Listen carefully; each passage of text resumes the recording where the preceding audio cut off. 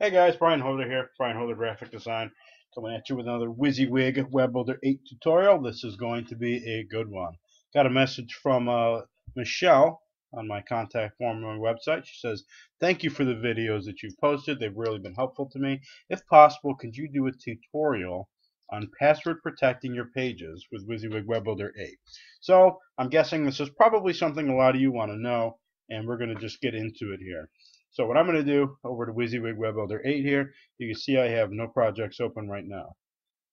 The easiest way for me to show this to you is I am going to use the demo that WYSIWYG Web Builder has provided. So to do that, what I'm going to do is File, and I'm going to create a new page from a template.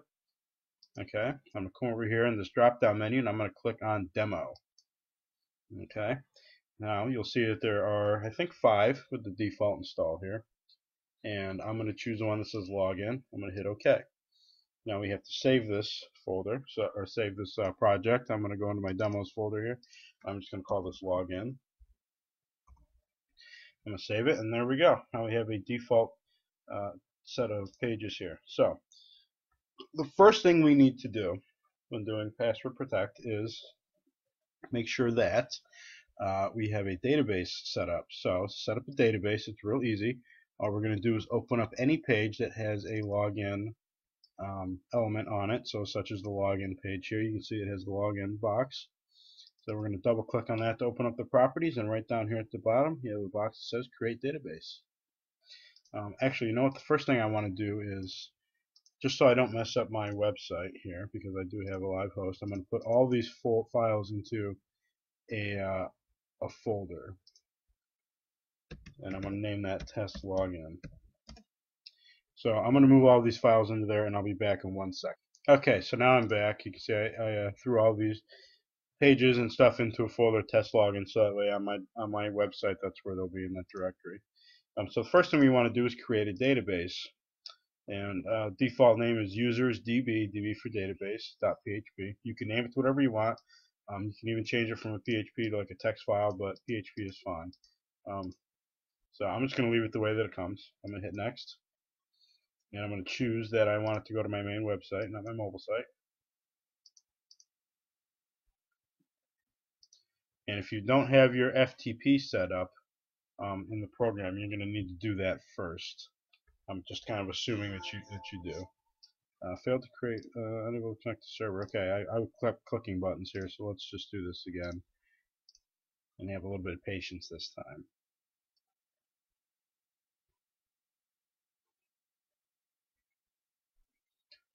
So I clicked on next. I think we're waiting for it, not responding. That's not good. Unable to connect to server path. Alright, I need to resolve this. I'll be back in 1 second. Okay, so apparently Comcast, my cable and internet provider, wants to be a pain in the butt. So we'll try this again now that we're connected to the internet. Okay, so it brought up my my hosting account. Now we need to choose where we want this to be. So I'm going to go into public HTML, and let's see, what I have to go into test login. You want to make sure that you install this into the same exact directory that you're putting all of your protected pages and such in. So since that doesn't exist, I want to create it real quick. Test-login. Okay. I'm going to come on down to test login. Where did it go? Lost it. There it is. And that's where I'm going to put it. So I just click on finish to install it there. And it was created successfully. I'm going to hit OK. And that should do it.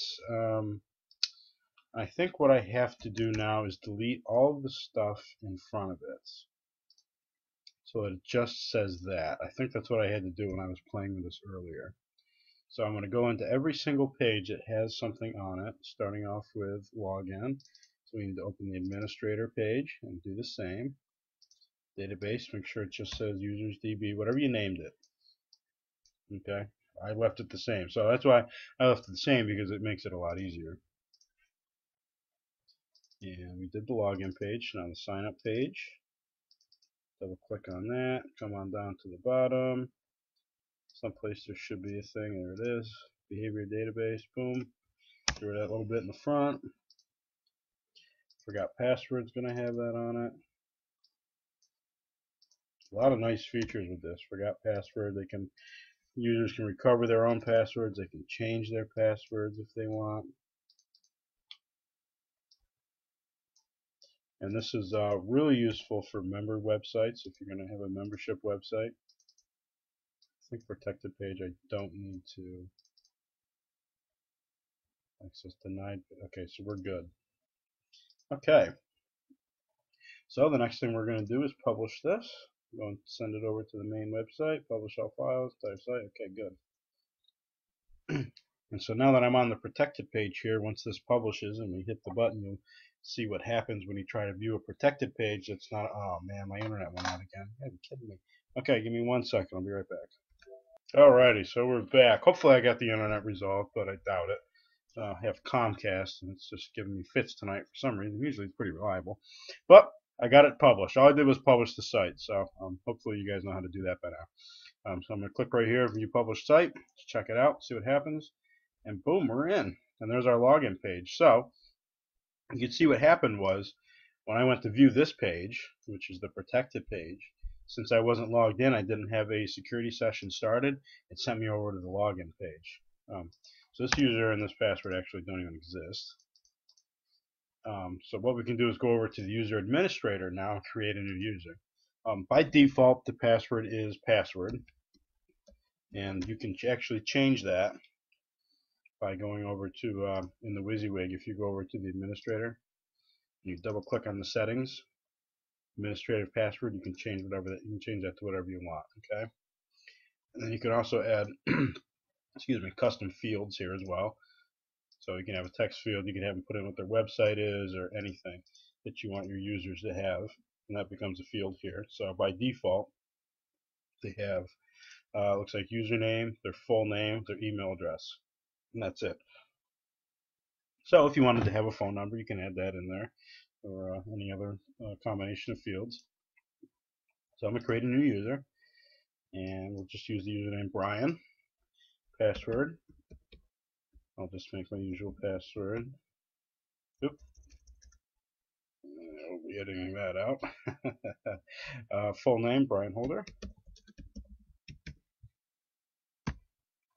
And email, brian.holder@zoho.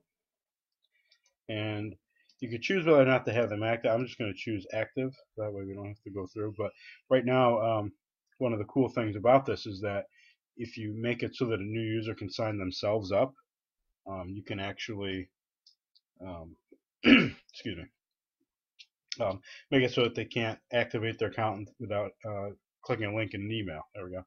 Trying to spit that out. So they have email activation, which is really nice.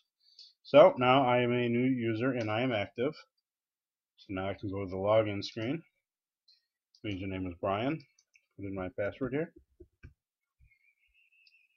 Click login, and I'm in. There's my protected page. I'm now into the area that is protected.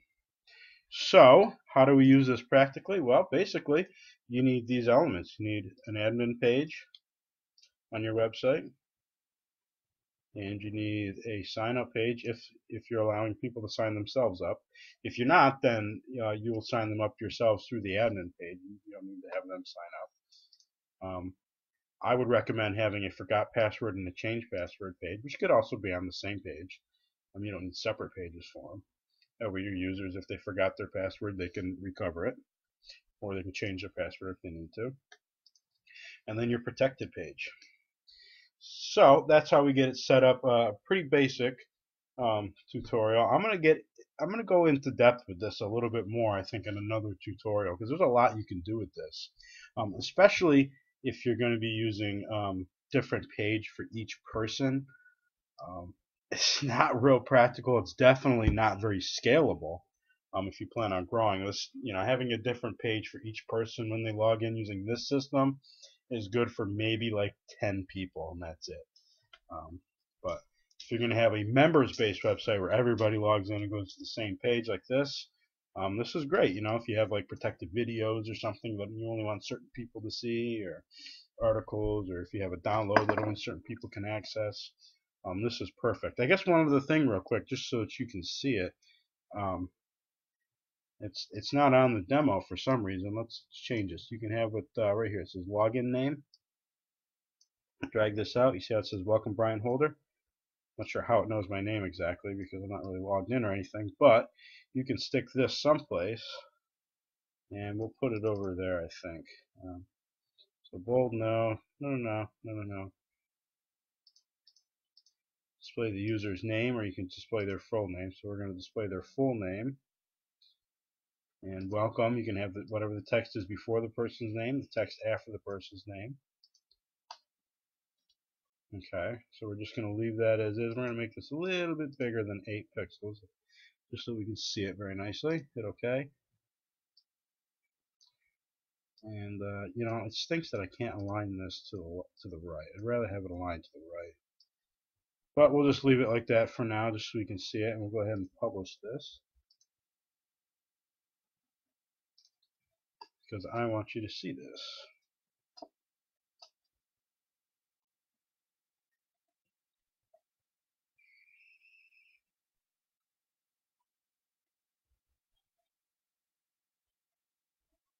Man, this internet is killing me today. Okay, so while that is going, I'm going to go into the user administrator, and I'm going to edit my name here, okay? Just so you can see if this works. I'm going to put in, oh, I don't know. What should I put in? I'll put in test sample as my name. Okay. So now when I go to log in, I'll give it my same credentials that I have been. You'll see right here, welcome test sample. So it thinks that my name is test sample. So let's go to user administrator, edit that back, Brian Holder, save it, go back to the, I'll go right to the protect the page. Hit F5 to refresh my cookies here. Oops, that didn't work. Control F5. Still thinks I'm test sample. Alright, maybe I need to kill this session and log back in again. So I logged out, let me log back in. There we go, that did it. Welcome Brian Holder. So that's one cool thing that you can do. So at any rate, that was this tutorial. I'm going to get into this a little bit more, I think, because there's some pretty cool things you can do with this. So catch me next episode or two. I'll try to crank out a few of those. If you like this video, please give it a thumbs up. Makes me want to do more of these for you. I love doing these videos. If you have a question, you can hit me up in the comment section or go to my website, my contact page. It's bjholder.com. Links in the show notes. And I'll catch you on the next episode. Thanks.